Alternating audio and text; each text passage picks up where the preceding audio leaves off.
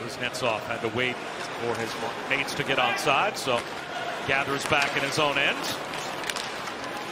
Carlson ahead to Kuznecov, tries to split the defense and does, moves in, he scores! Speed between the circles for Evgeny Kuznecov, and the Caps have the early lead. He's the one that drops it back to Carlson and then goes through open space. Look, he just puts that puck to space, gets it on his skate, puts it up to his stick, and goes 5-hole on Kemper.